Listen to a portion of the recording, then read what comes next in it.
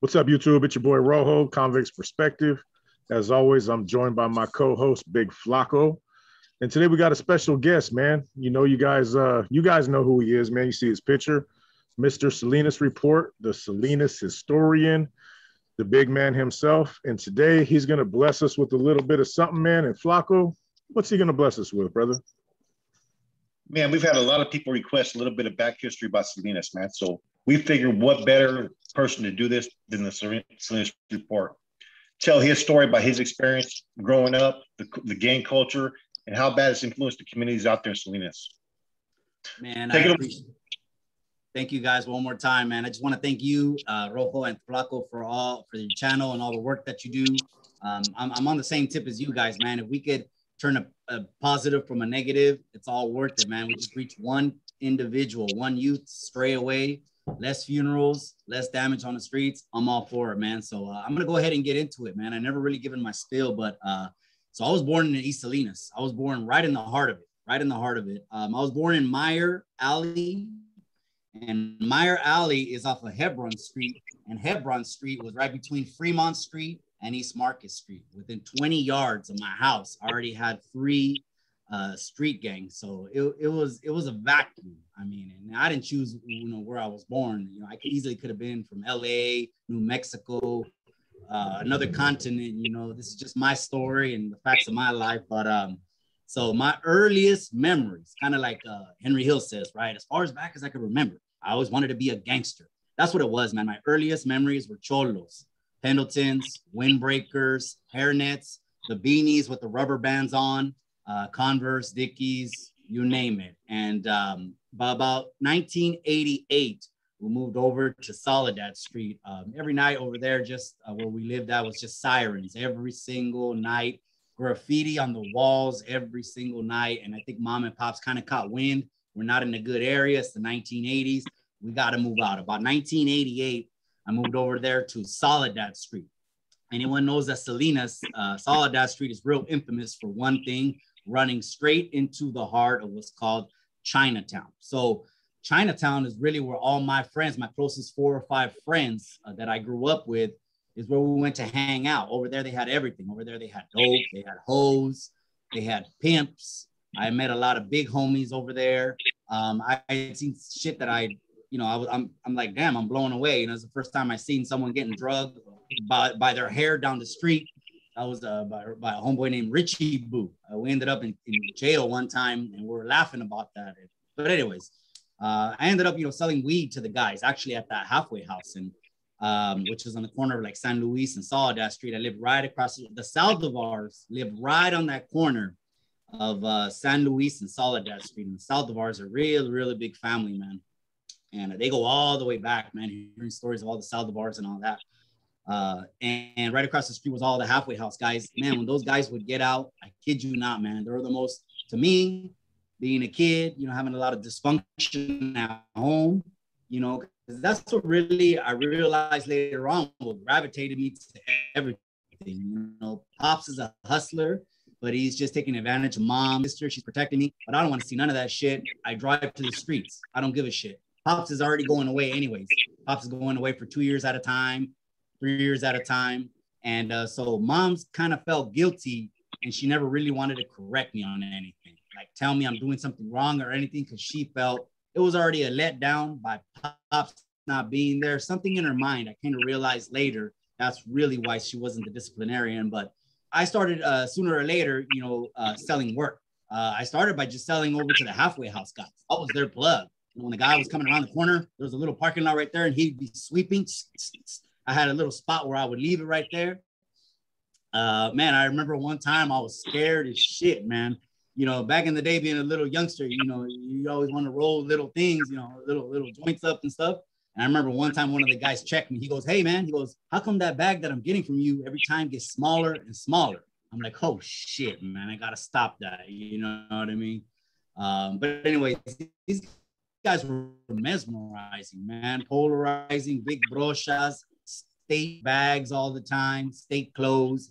They would all ask Big Hank or this person, that person. And really, everyone that I grew up with, these are the people that I idolized. So straight up, I wanted to be like them, no other person. I wanted to be like Big Sharky, gangster, Manos, Mosco, Huayno, Mateo, who we just heard stories of.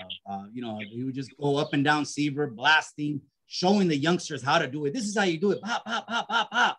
And then coming back and putting the youngsters down and saying, this is how you do it. I've heard a lot of stories of these guys, and that's exactly what I wanted to be like for no other reason than just the dysfunction really that was in my home. These guys really drilled it in us. Never talk to the police, never rapped.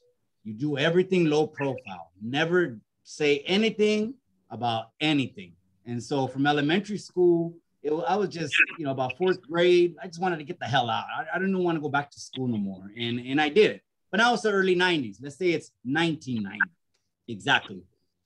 Well, one of my homeboys, his sister, which I thought she was a norteña because she wore all this red. But then I come to find out, he tells me, no, she's Piru.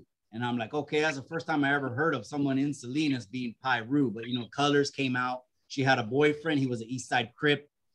This guy was cooking baking soda. So he going inside his sister's house, all I saw was just jars and jars cooking, and it's happening and it's happening. So sooner or later, it ended up happening that I happened to sell for the big homies. Now we're in Chinatown every single day. Ain't no one want to go to school no more. We still had to go to, we still went to school, but only as we picked and we chose. The laws for truancy were a lot different back then. Back then, it's not like now where just district attorney will come and, you know, they'll get on you. But I didn't want to do that because every time when I knew I went to school, I knew I was missing action. There was kegs, there was DJs, there was parties, or things going on. My friends' older brothers were running from placements. They're running out, they're, you know, getting out of YA on parole. So it was a vacuum. It was all happening in, that's what happened. Back in the 1990s, about the early 1990s, Salinas had established what was called the Gang Task Force. I kid you not, man. There was a cop on the Gang Task Force. He looked straight like Pac-Man. I shit you not, man. Officer Birch, I shit you not, man. Matter of fact, there was one incident where I guess I always looked older than my age. They would always put me in the minor side of the PD station, which is desks. You know, it's no cell. It's just you get in a room with the desk and chairs. You can see everyone else working. You're a minor. You're not supposed to go where the cells are because that's where the adults go. One time I remember they got me and they threw me in the cell. And I kid you not, I'm like 13. And I don't know what was going on. I mouthed off to about 3 of the cops. When they opened up, I gave them the bird. And I kid you not, they just blitzed me. Now, this is different times, okay? So there's no cameras. There's no going to catch you on what's going on and none of that stuff. I got blitzed. And then after that, about an hour or two later, they opened the door and they said, Diaz, what are you doing here? He just left me walk out the back. I walked out with a shiner, some scratches. Hey, it was a whole different time. You know what I mean? The very, very early 1990s. So, and I recently just reconnected with an old friend, man. Big shout out to you. You know who you are, man. We were talking about the other day for hours on the phone, going over a lot of Salinas history, because there was a couple things that happened in the history of Salinas that really dropped like the atomic bomb on red and on red on blue. And most of these incidents I'm going to talk about right now, I'll mention some of them, happened in the very, very early 1990s. And so we'll talk about one of them right now. It was in 1990. It was outside the Portuguese Hall in Salinas. There was a quinceañera going on inside the hall. Okay. And it was an ELC quinceañera. So that means everyone from inside there was from East Las Casitas. Okay. The Fremont boys came over and there was something already brewing, because by the time they found out who was inside and who was hosting the quinceañera, one of the Fremont boys, he grabbed a brick and he threw it right through the window. Sas! And the guys came out, and guess what happened? I know. It sounded like Gunner right there. Huh? That's funny. The brick went through. They came out, and it was bullets rang, and there was a dead body right there. And rest in peace to Gordo. So these are some of the incidents that just sparked it. This is red on red. This is really red on red stuff that's happened in the early 1990s. Okay, the guy got 10 years. Back then, you know, the laws were a whole lot different. It wasn't like right now. It wasn't really like right now. I mean, there were so many of these stories that America's Most Wanted, ended up making stories of East Salinas. They made story after story. They're on YouTube. We can post the links out there of one incident. I'll give you one incident. It was another 1990 incident. It was La Posada, LPT, La Posada 13. These are some guys back in the day. These, and these guys were with the business, man. They were really with the business, man. I mean, so the story goes was they're just hanging out, they're partying, they're drinking beers in their neighborhood. And after a couple beers, they just said, you know what? Let's go out there and find some enemies and go riding. And they went ahead and they rolled up on a party. And the party was of Casitas, ELC, another ELC. What I noticed, and I was talking to my buddy of mine, is a lot of the guys from ELC ended up really climbing the ladder and going all the way. These guys are real vicious. They're really, really notorious. And again, this story that I'm telling you now is on America's Most Wanted. And it was about 1990s. And so basically the guys went riding for enemies, and they basically pulled the trigger on when they found some guys that were hanging out at the house party wearing red sweaters. Everyone's wearing red sweaters. Next thing you know, they pulled out, they started shooting, pop, pop, pop, pop, pop. One guy got hit, rest in peace, baby gangster. He was from Casitas. This is not a red on red, this is a red on blue. And all of a sudden, it just turned, now just going back and forth, man. The La Posada guys really had a lot of hitters on their team, man. I remember some of the Sureños from La Posada, there was a group of brothers and they were the Albertos, man. These guys really would campaign and really would go hard, man. I mean, just there were just one incident happened where there was a football game. Okay, back in 1990, there was a football game between La Posada and Norteños. I don't remember exactly if there were Stemsters, Casitas, or just East Siders or Fremont boys. La Posada was playing them right there, and smack dab in the middle of the football field, one of these Alberto guys from La Posada. When they set up these football games, it's supposed to be like a mutual understanding. We're going through this football game to determine the winner. If the leader wants to go head up with the other leader, we can go ahead and handle that. But at this point, someone took it upon themselves to walk on the football field, pull out the cuete, and kill. It was another tragedy that took place. This is on the La Posada side. These incidents that happened in the early 90s, I mean, kicked it off, man. Kicked it off. Baby Gangster, who I mentioned, his mom ended up being a big advocate for anti-gangs. She actually teamed up with another individual's mom. There was another incident. I want to say this was about 1993. There were some Sureños that were rolling down Williams.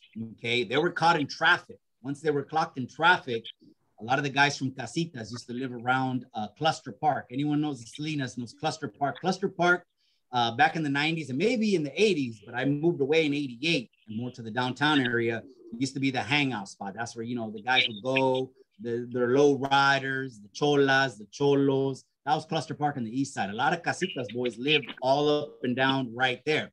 So back then, remember, they had phones. So they didn't have none of this stuff to be able to get the word out fast or nothing. Next thing you know, a phone call was made from someone that saw them getting stuck in traffic. And it happened where these guys just came out. This is right across the street from the Bread Box. The Bread Box is on Sanborn. This is like a recreational area where a lot of people, they had the anti-gang message. They had the after-school program. It wasn't deterring anyone from gangs. It was just, it was going to be which gang controls it. And predominantly it was Norteños.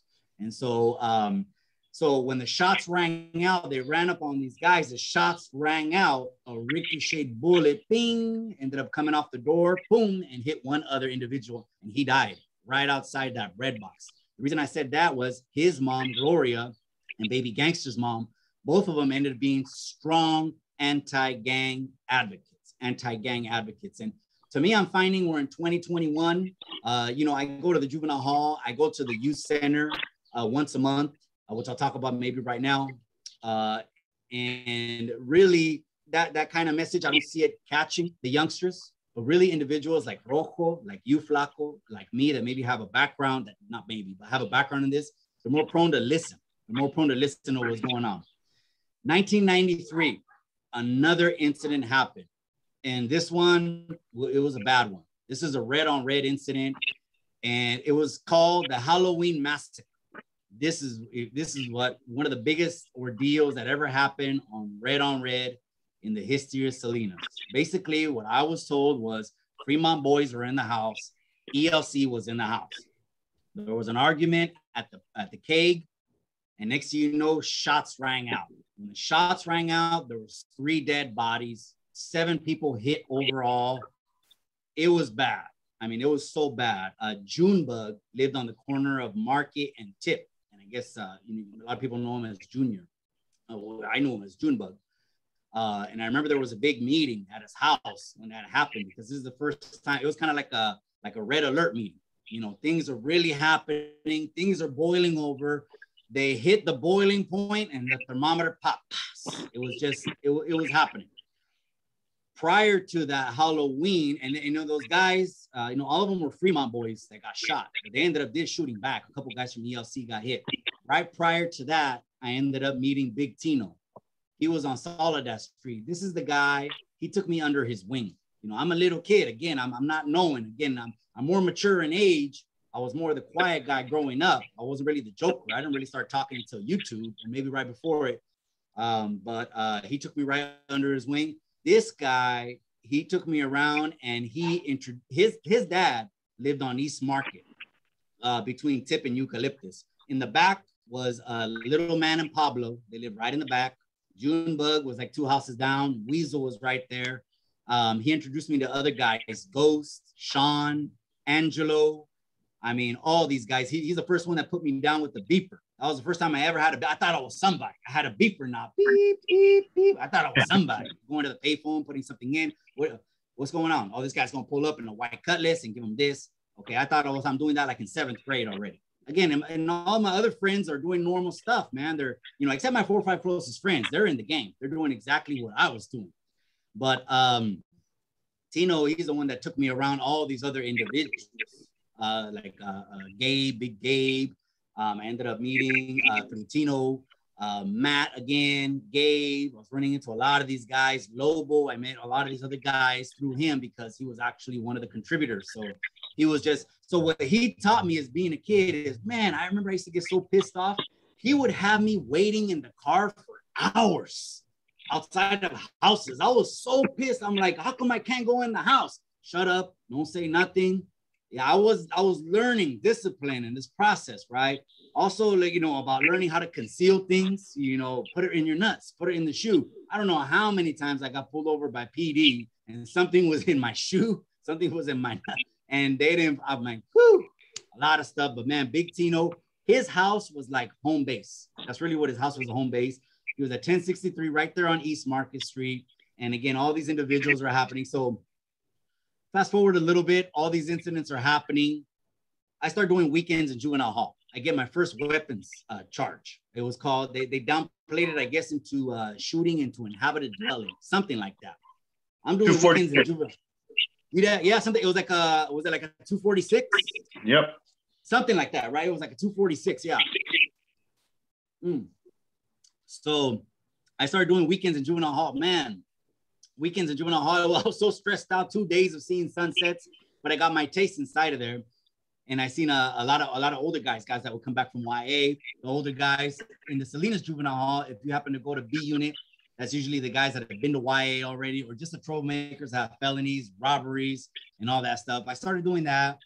I went from there to the camp, and the camp, we actually called it Caesar's Palace. That's what we ended up calling that camp right there, because I guess they figured Salinas needs something higher than the level of the juvenile hall, but lower than a YTS and a YA, right? A camp. And so they ended up building a camp right there in Salinas. So the whole mentality behind this camp, their mentality, their program, their instituting was peace building. So their whole get down was, we're going to put one norteño in a room with 3 sureños. We're going to put one sureño in a room with 3 norteños. And I guess that was their mentality. Hence what happened, it ended up evolving into what we call Caesar's Palace. Every night, black eyes, it's just happening. People are running, hitting the fences. I mean, it was just, you would just hear it, right? And so a lot of the guards were sympathizers, or they were cousins of homeboys. So we had action at pulling anyone out on. I mean, one of the most vicious times I ever seen, one of the most vicious incidents was these guys, they were from Greenfield. There was a couple of homeboys. I didn't know anything, to be neta, keep it 100 with you guys. I didn't know that South County cities even existed until I went to juvenile hall camp. I didn't know, and I had to be real with the homies. I didn't know there was a Soledad. I didn't, because we're just growing up in the neighborhood. We're hanging out in driveways. I'm not really driving anywhere. This is, what I wanted to be, where I wanted to be. I met a couple guys from Greenfield. One of the guys, Joker, and a couple other ones that they missed me. But anyways, there's 3 of them. So one time a guy came in, bam. And when the guys come in, they have you kind of, face the wall, get away from the middle. Some guys coming in, he's a fish. This guy was a Sureño from King City. And so we ended up going to school. And when I got to school, another guy from Greenfield, he hit me up. He's like, Gonzo, what's going on? I told him, man, what's going on? And he goes, they brought in a guy, Mosqueda from King City. I'm like, well, who is that? I don't know. He said, he's public enemy number 1. Tonight, Caesar's Palace. I'm like, okay. I kid you not, man. They did that guy so bad. He ended up waking up with black eyes, both eyes closed, rope marks, and you heard it. And I was like, damn, it was a year program. It was a year program. So that was going on. That same individual, man, I feel bad for that guy, man. A lot of the Sureños there, though, that was the very first time they ended up putting me in a room with the Sureño. I wasn't used to that. And I'm talking about like a 2-man room. I'm not talking about like a double bunk, because there are 2 double bunk rooms. The guy that I was in the room with, I don't want to digress, but the guy that I was in the room with, he must have had like 30 fights, man. I mean, they would call him out, he would rumble, come back, and me and him kept it cordial, because to be honest and keep it 100, no one ever told me, hey, you need to get him in there. It was a 90s thing. It was a whole different vibe. It was a whole different feel. He wasn't pushing up, and I respected this guy, and I can see now how I just realized these guys are all raza, man. Their families look like my family when they're visiting. It's the same damn thing, man. But anyways, that guy I was telling you about, Mosqueda, man, I remember Philip Sparks Jr. He was the son, Philip Sparks Jr. Man, I remember he just, on some pride shit, we're hanging out at the bleachers. There's like 30 of us. He's like, man, I'll go and give him, I'll serve him right now. And someone just said, you won't. And you know how it is back then. You're like, ooh. When someone says, ooh. Trying to instigate. Pride, right? Instigating, here's your ego, here's your pride. I kid you not, they had rhino boots inside this camp, the black rhino boots. He walked up to him. The Sureño didn't even know what was going on, man. He had his head down. He gave him a field goal that would have went like 60 yards, man. Put him in a coma. They took him back immediately, and they took him to YA, little Philip. And this guy, so this, again, it's back and forth. The camp happened. I ended up turning 18 with the 9-year YA suspension. There at that camp, I actually got possession of a controlled substance in an institution. When I went to the camp, the judge told me, this is the last time. I don't even want to see your face. I've been seeing me way too much. I went with the 9-year Y suspension. When I came back, I remember my sister came to visit me, and I was telling them just like this. I told them straight up. I said, you know what? I said, on this one, no, I'm not going to stay local. They're probably going to take me to Sacramento, Stockton, or I'm going to go out of the area. I'm talking to my mom in Spanish. She doesn't know what's going on. She doesn't know what that means. I think, I'm going to get the 9 and Y. And she goes, oh, no. She ended up pulling a badass lawyer, spending almost a house note down payment. And I ended up just turning 18, going to the jails, going to prison ultimately. Did a 90-day observation. I don't even know what the hell a 90-day observation. When I got a lawyer and he told me you're going on a 90-day observation, I'm like, what the hell is that? I don't know what a 90-day observation was. I'm in the county jail with all that Operation Black Widow stuff was going on. Everyone knows what's going on, who's who, what's what. Everyone's in the pods and everything's happening. All of that stuff. Well, one of the best years of my life was in 2002 because that was the year that I ultimately met my wife. And my wife was a square bear. She didn't know nothing from nothing. I mean, literally one time, I remember I took her to a probation officer meeting. And the guy, he knew me from the juvenile. He was a juvenile probation officer, and then he turned adult. His name was Troy. Orale, Helena Troy, huh? He was Troy. And he ended up calling me back. And when I sat down, the very first thing I remember, he told me, he goes, hey, what's up with your wife? I said, why? What's up with her? He goes, look at all the colors she got on. I said, hey, we got to pause this right now. She don't know what me and you know. Yeah, so my wife, she was totally oblivious to anything, man. She was just into like Spanish music, was from a whole nother world, like Luis Miguel, Thalia, and all that. So she's wearing like a red FUBU shirt and some red shoes. And I told him, Troy, man, I said, she's from a whole nother world. She doesn't know what me and you know. She was a church girl. She actually got me into church.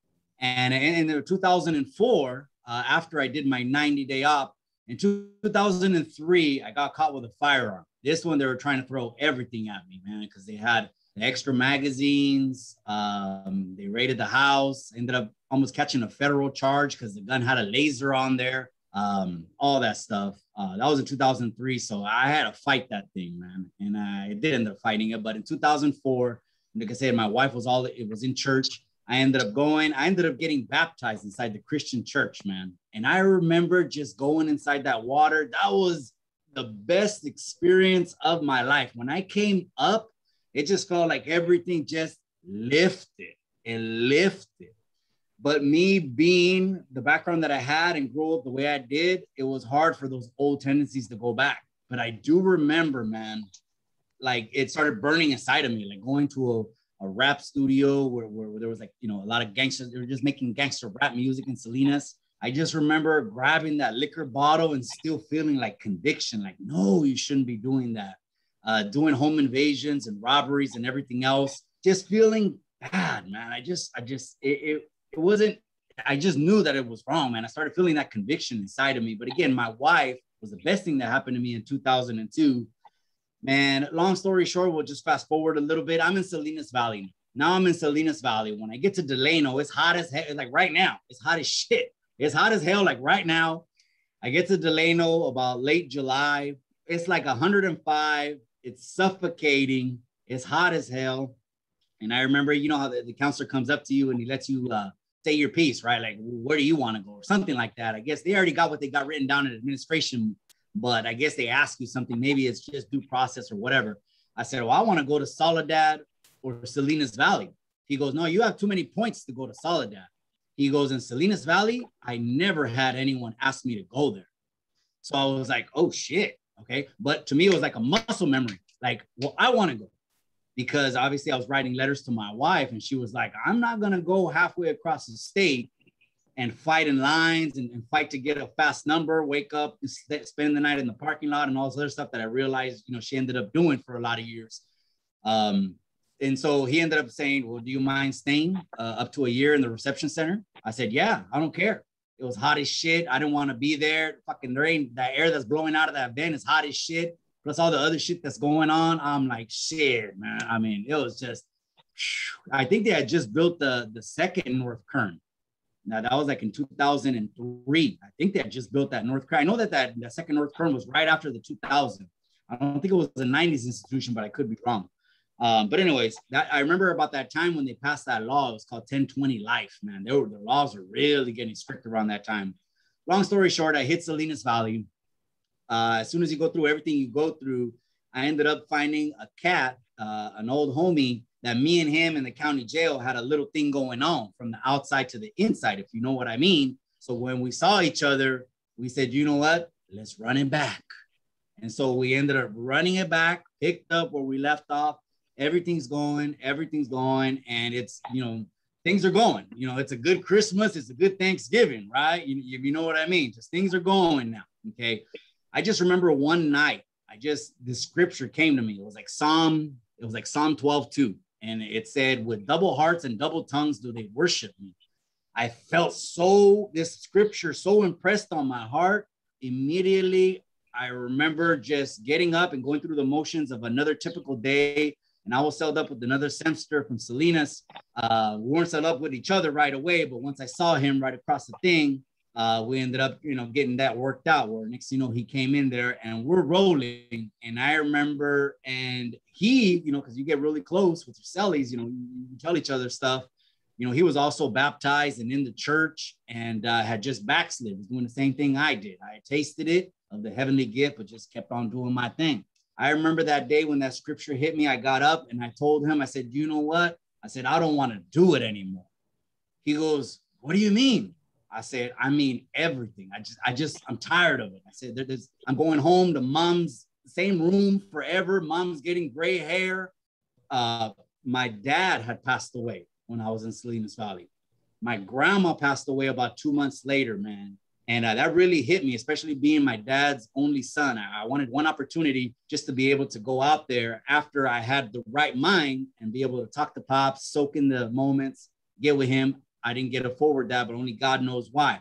I remember I'm telling him that. And the first thing he told me, he goes, well, what about the work? I'm like, I don't care about it. What about the people that owe? I don't care about that too. You know, I had people that owed me money and they would avoid me. You know what I mean? They didn't want to go, you know, they were avoiding me and all sorts of stuff. So, man, I mean, that in a nutshell, as soon as I came home, I said, you know what? I got to do something to kind of undo all the damage I've done. Kind of like Pastor David Rocha. Big shout out to Pastor David Rocha. Undo all the damage that we've done. What can we do? You know what I mean? Man, and just like that interview that you had did, Flaco, man, with Big Joe, you remember that interview you did with Big Joe M? Oh, man, I mean, I always thought I only had one fear inside of me, the fear of God. But now, after I heard that interview, it was so impactful. I'm like, I have another fear. The other fear is that I won't be here for my family. That's what I got from his interview. Man, Joe M, if you're hearing this, shout out to you, brother. I hope you do open up a channel one day. When he opened up his Instagram, I must have been the second or third subscriber. Big shout out to you. I mean, these messages, this is what I started YouTube for. I started YouTube just really to put a message out there because I really ain't got the time to do none of this stuff. I got a lot of hustles going on. Now I go over to Caesar's Palace once a month. Now I go over to the juvenile hall once a month, and I'm just trying to redeem the time. So in brief, you know, I just kind of, you know, give you a little synopsis. We could talk hours on this thing, man, but I appreciate you guys for bringing me over to the channel, giving a little bit of my spiel to all your subscribers and all your followers. You're on the right channel. Stick right here, man. Join the members only to get the exclusive content. Support, support, support. I mean, if we're going to support anything, we got to support the positive. So I just want to thank you again, gentlemen. Hey, thank you, man. We appreciate you taking your time to enlighten us as to your little mission. You know what I mean? Everybody's mission, you know, that ends in success, man. I love it. You know what I'm saying? I don't like to hear the 27 to life stories or did you hear about such and such that got shot stories, man. I like to see you out there doing what you're supposed to be doing with your family, you know, providing, hustling and working and not with the negativity, man. It's excellent, bro. You're of like mind as what we're trying to push with what you're trying to push, man. And man, I appreciate you coming on, man. 100%. I agree, man. Most definitely. Thanks for coming on, man. Like we've always tried to do on the show, man. We're all about pushing that positive message. We're all about promoting change. You know, for people like you to come on here and tell your testimonies and the things that you went through, we all have different stories, but we all have similar experiences, man. And like we've said before numerous times, the gang banging lifestyle, the criminal lifestyle, the drug lifestyle, it only results in three things: death, prison sentence, or homelessness. Throwing your whole family and your life away. You know what I mean? And hopefully, as we continue to push this message out there for people to give the opportunity to change, people are going to hear it, man. You know what I'm saying? Yeah. I just want to thank you personally, man. Salinas Report, man. We support the channel, man. Check him out. He has a lot of good spills on there. I appreciate you guys, man. Hey, also, man, I know that's only a part of what we were able to touch on in this time, man. So hopefully you won't mind coming back and maybe elaborating a little bit about your journey in prison and, you know, what you got going on in the future, you know what I mean, and things of that nature. Because, man, I know you got a much bigger story than what we were just able to cover right now. You know what I mean? So hopefully that door will be open in the future. You come back on and, you know, whatever. Yeah. That's right, man. I appreciate you, gentlemen. We'll talk 100%. About other things, and there's a lot more detail. I just don't want to go hour after hour. For sure. You know, boxing also. I got a little bit of a boxing history that I got into post me getting out and a lot of other things. But hey, if it's just to help one youth, I'm all for it. Yes, so sir. Is it true that you're a professional boxer? No. I stayed amateur. Yeah. Okay. Yeah. I stayed amateur. I started getting involved in 2012. I'll say it right now, now that we're touching on the subject, the reason I got into boxing, well, I wanted to start working out. I've been the heaviest I've ever been in my life. But and really, when I got inside that boxing gym, I was never much of a fighter. I wasn't a fighter. I got jumped on many a times, and that made me start carrying weapons real quick, where everyone knew me that I just had weapons here, there. I had straps here, there, ankle straps, this strap, shoulder, all kinds of shit, right? Looking like a last man standing. But when I was when I got in the boxing gym, I saw it. I said, and next thing you know, coach says, "Do you want some?" Inside my heart, I'm like, oh shit, I said yes, but in my head, I'm like, damn, you messed up. I thought you're about to get broke off, But again, from the lifestyle and in the background I had, I said, let's go for it. So I got more stories when it comes to that, and all that experience I'm bringing to the table with this June 26th event, and we're about 10 days out, gentlemen. Hell yeah, I'm excited. Yeah, man. I'm excited. Yeah, we definitely got to get a part 2 in and talk some more, man, for sure. Just let me know. Yes, sir. Yes, sir, man. Hey, anyway, thank you. Salinas Report, man. Much love. If you guys ain't subscribed to Salinas Report, you got to check it out. Great content. And as you just seen, a great dude. And, man, yeah, the fight, man. Woo, bro, I'm excited. Man, I just looked and I seen it today was the 16th. I'm like, damn. We're leaving in less than 10 days, man. The fight's in 10 days, man. I can't wait. It's going to be dope, man. But don't forget to order that. Don't forget to click the link, you guys. Yeah, appreciate your time, brother. Gentlemen. Anytime, you guys. All right, man. Have a good night, man. Have a good night, Mike. You as well.